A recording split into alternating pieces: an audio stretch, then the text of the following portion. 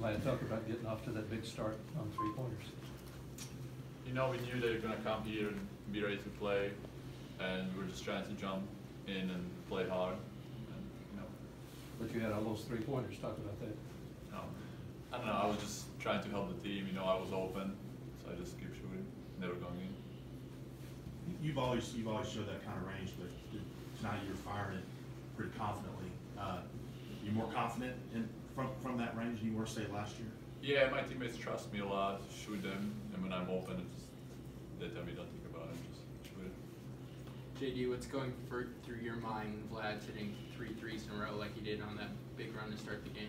Well, when Vlad's hitting threes like that, we're going to do good throughout the game. But, you know, we just got to, close out a little better than what we did defensively. JD, you seem to be a little more assertive tonight. Was that something that I just imagined, or is it something you kind of focused on doing tonight? That's something, I always had. Just got to come out a little more than what's expected, Vlad, you guys are obviously off to a good start. How do you think that the team is really starting to come together, bringing all these veteran and new pieces together? We're a great team. Obviously, we got 6 people back from last year, 6 leading score, and we got great new pieces, and we're just trying to click, get together, play hard. What's that adjustment been like, adding the new pieces, trying to fit them in the first half of the season? What's that transition been like? Either one of you guys. We had the Australian trip, so that helped a lot. We had a few extra practices with that, so it was great for us.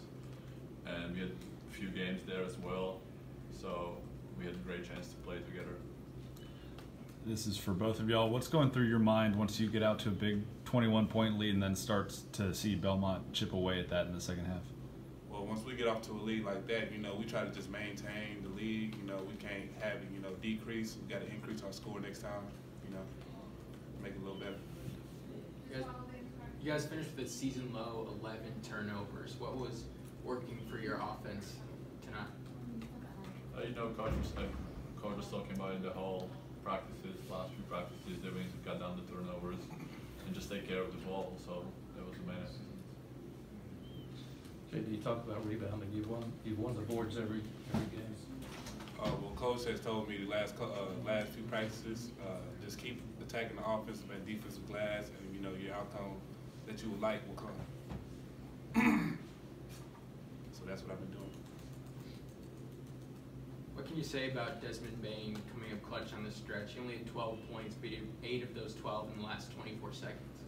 Well, we expect that from D-Bain. He's one of the returning players, so we expect that out of D-Bain, no doubt.